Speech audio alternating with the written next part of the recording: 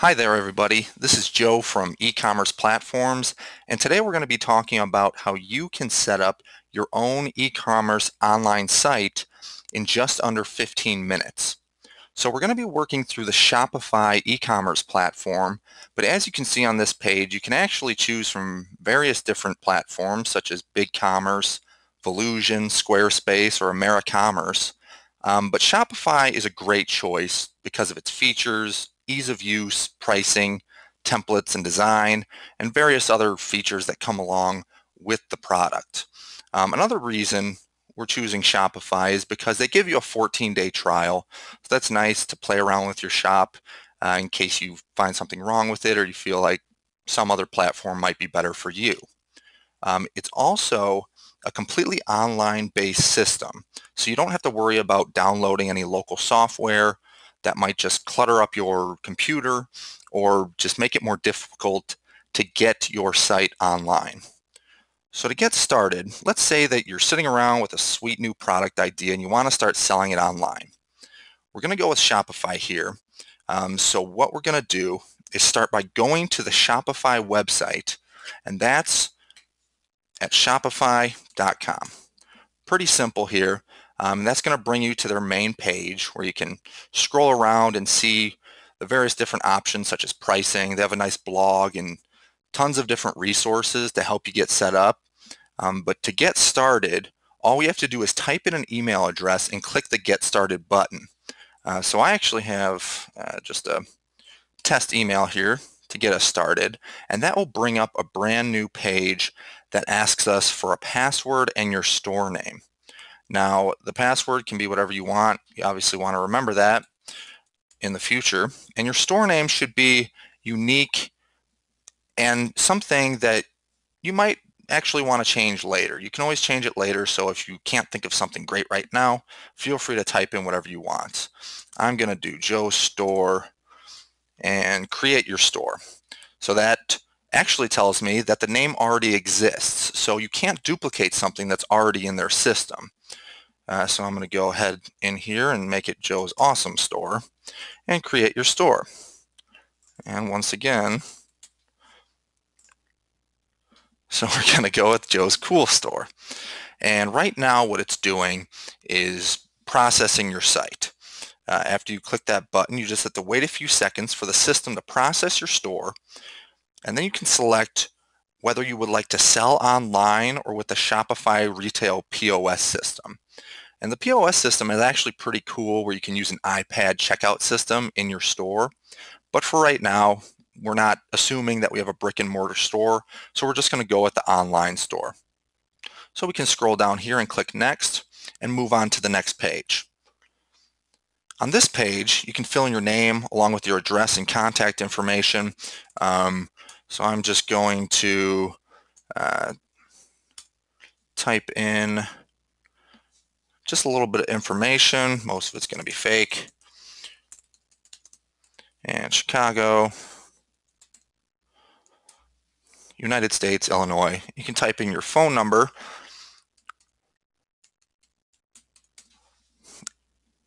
And that will only be used to identify your store if you call Shopify support. So don't think that they're going to be selling that information.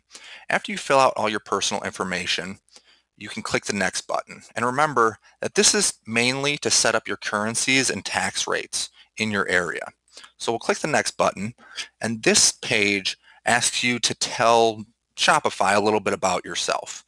Now this is primarily for them to get feedback from their customers and figure out how to make their product a little bit better. So you can tell them if you're already selling, and I'm just going to say, I'm just playing around right now, but you have various other options. And you can also let Shopify know how much you expect to make with the business. So you can select one of those options. And then, are you setting up a store for a client? I'm not going to check that because there's no need to, but if you plan on having a business where you create different websites for, say, 10 or 20 different clients, then you can let Shopify know to better your experience. So we can click on the Enter My Store button.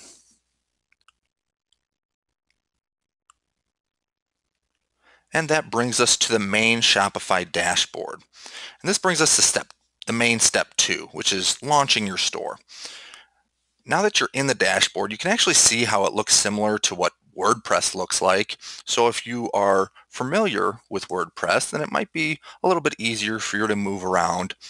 But basically, we can look on the left side on the taskbar to see things like the dashboard, orders, customers, products, collections, all sorts of things that will allow you to get your shop online quickly. And they also have a nice little area here. This is actually pretty sweet, where they walk you through every single step up to launching your store. So that's what we're going to do. We're just going to walk through this and add a product to see it in your store. So click on the Add Product button. And this brings up a title, description, type, vendor, all sorts of options to fill in your product. So for the sake of this tutorial, I'm going to pretend that I'm selling electronics. My first product is the HP Chromebook 14.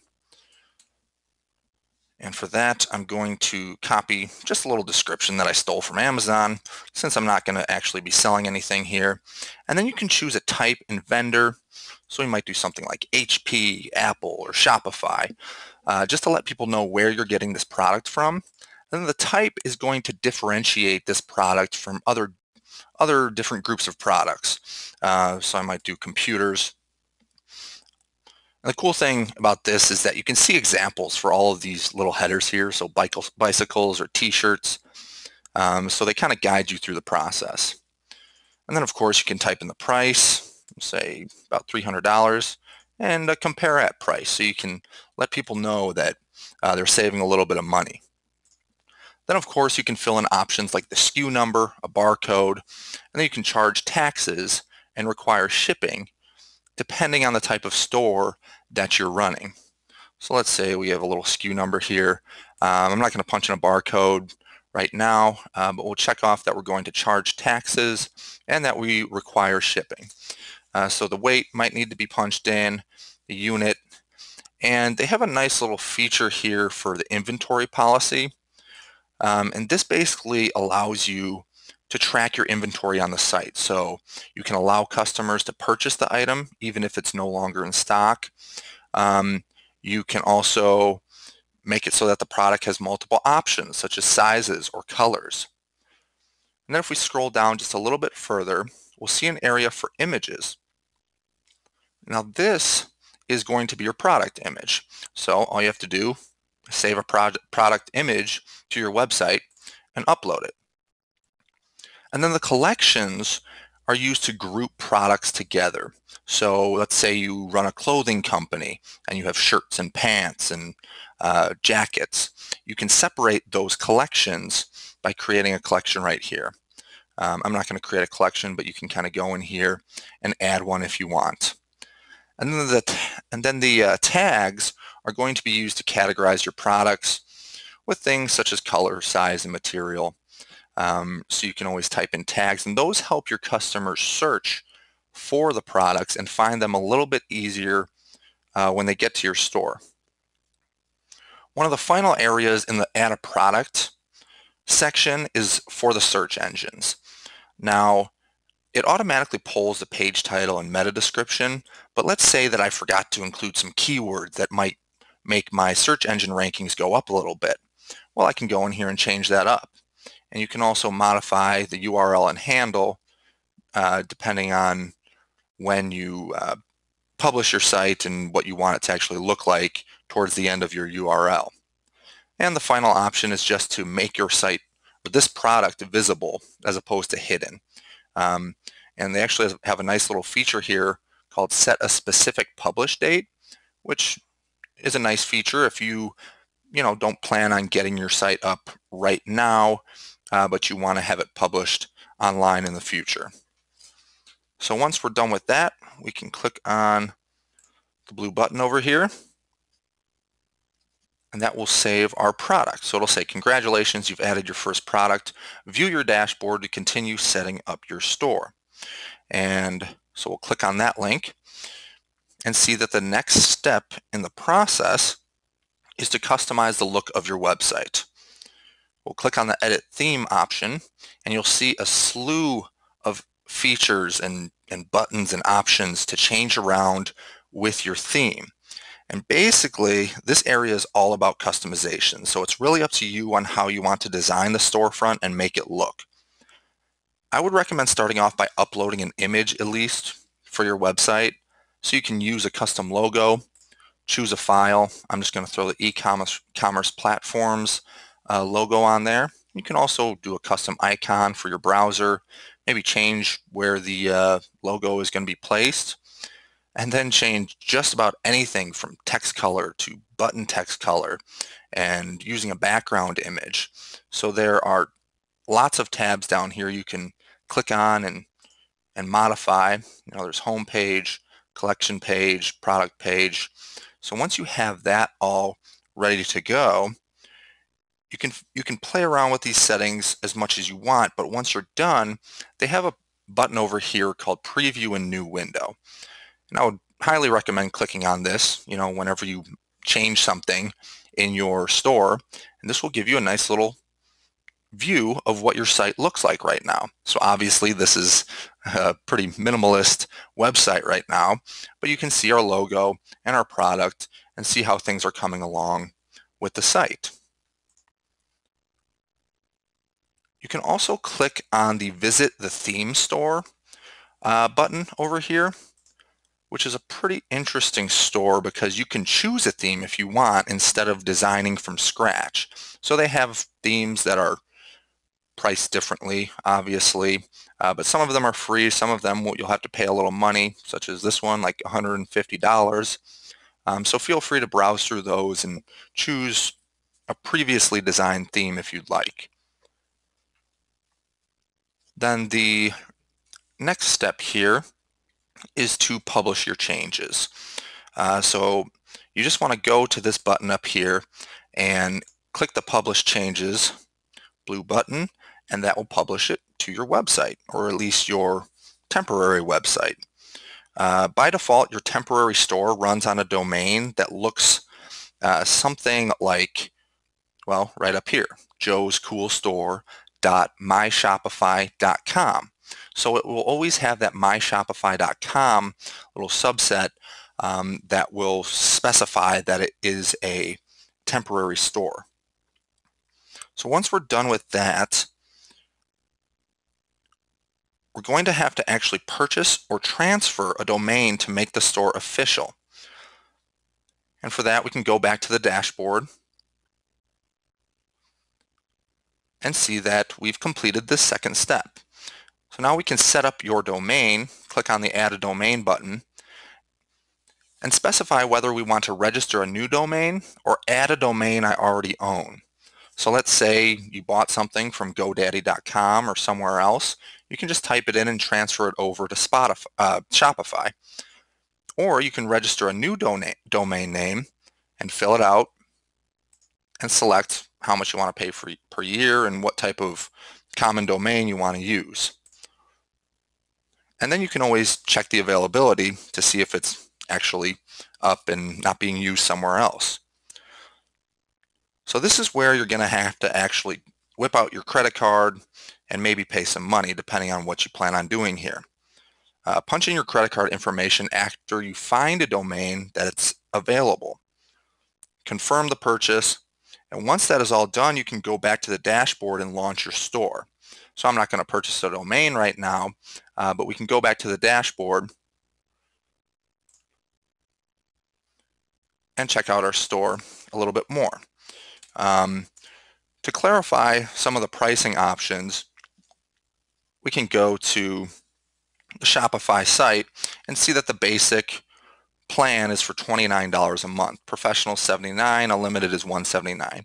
I would recommend going with the basic and seeing how it goes. And then you can always upgrade depending on how big your site gets. All right, so the last step is going to be to manage your payment processing system. Although you have already set up your new online store, you still have to understand the payment processing system. In order to set up your payment processing system, you have to go to Settings and then Payments on the left-hand side. The default payment processing option is called Shopify Payments, and it is powered through Stripe. So this basically accepts your credit cards directly through Shopify. But you also have the options to choose something like PayPal or any alternative payment features such as BitPay or GoCoin. Um, and I would recommend going with the Shopify payments option because you'll probably get a little bit better support since it's directly through Shopify and it's clearly uh, seamlessly integrated with Shopify, so you know you probably won't have any problems.